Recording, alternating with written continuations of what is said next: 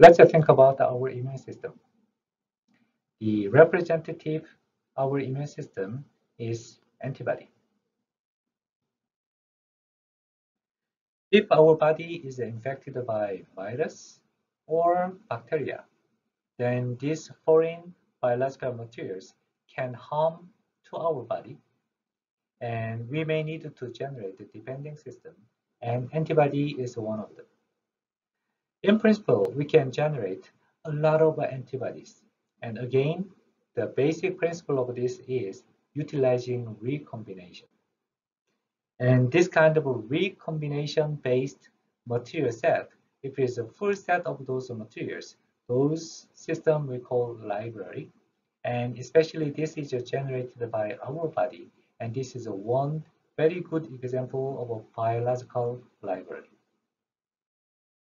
If you look at the production process of antibody, the process is very similar to evolution process. There are recombination factors and mutations and selections. Antibody is a molecule. That's why this kind of evolution we call molecular evolution.